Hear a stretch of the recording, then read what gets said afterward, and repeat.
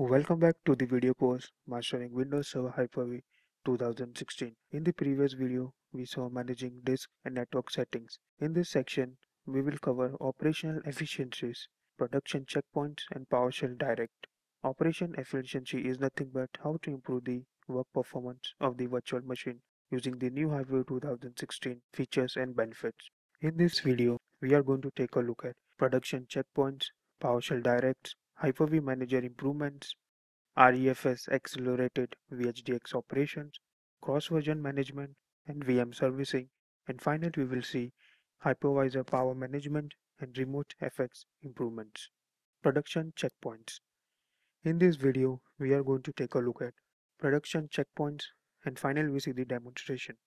Checkpoints are nothing but the snapshot. So when the Hyper-V version was released, we had the standard checkpoints. A standard checkpoint is nothing but the VM running state as well as the disk state is saved on the hard disk. In that case, the issue was if there is a SQL server workload which has some kind of a transaction, or there is an Exchange server which responds to a mail client. In that case, the running state is also captured and saved on a disk state, which result in the confusion of the server. In order to avoid this, there are production checkpoints.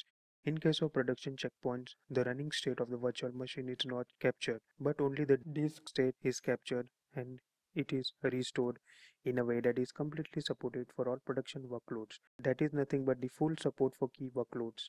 Then it uses the function called as a VSS.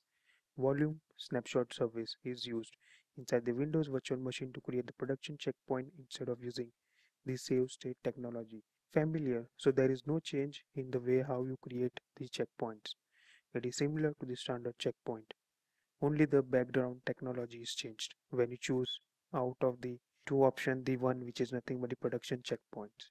In case of a Linux virtual machine, their file system is buffed to create a file system consistent checkpoint. New virtual machine will use production checkpoints with a fallback to standard checkpoints. So let us quickly see the demonstration. So in my demo, I have the Windows Server 2016 Hyper-V Manager open, and then I have the Windows Server core where I am creating a notepad abc.txt, and in this running notepad I will write down something.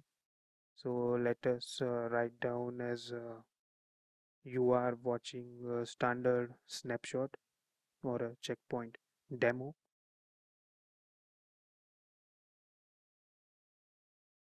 Then click on checkpoint, create a checkpoint, name it as a standard checkpoint.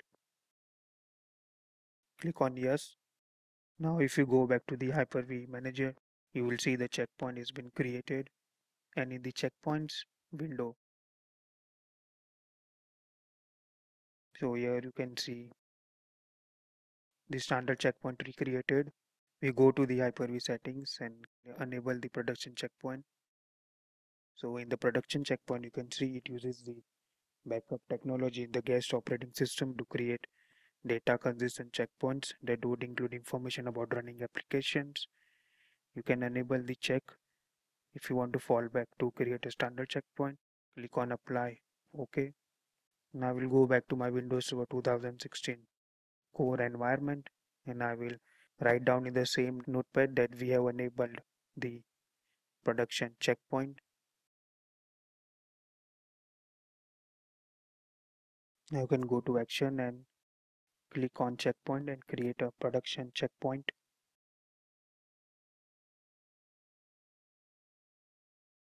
And if I go back to my Hyper-V manager, you can again see the status. A subtree for the production checkpoint is created.